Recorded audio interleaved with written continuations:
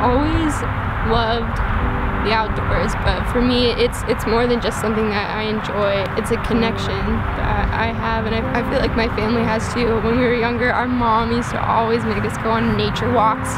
Because of that, she taught us and instilled in us this love for being outside and enjoying the sunshine and hiking and exploring. And so to me, that's still a huge part of who I am, and my sisters as well. That's something that we love to do together.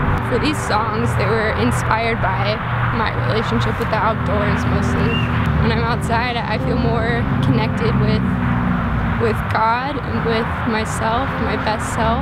I feel like I can be more creative when I spend more time outside, and I get to experience things and see them with childlike eyes, because that's how I grew up, and I love that. I also wanted to do something different with the album art for this EP. I didn't want to have my face on anything. It's more about, I want it to be about the music. I want people to connect with what they hear rather than what they see.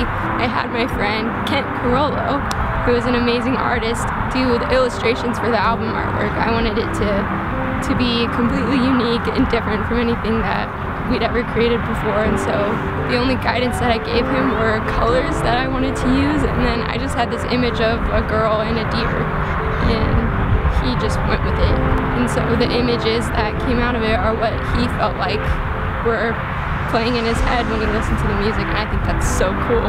So I'm really, really happy with how it turned out. My hope with this music is that people will listen to it and want to go outside. They'll want to go and be in touch with nature and just go explore or go for a drive, and they can use this music as a soundtrack for those experiences.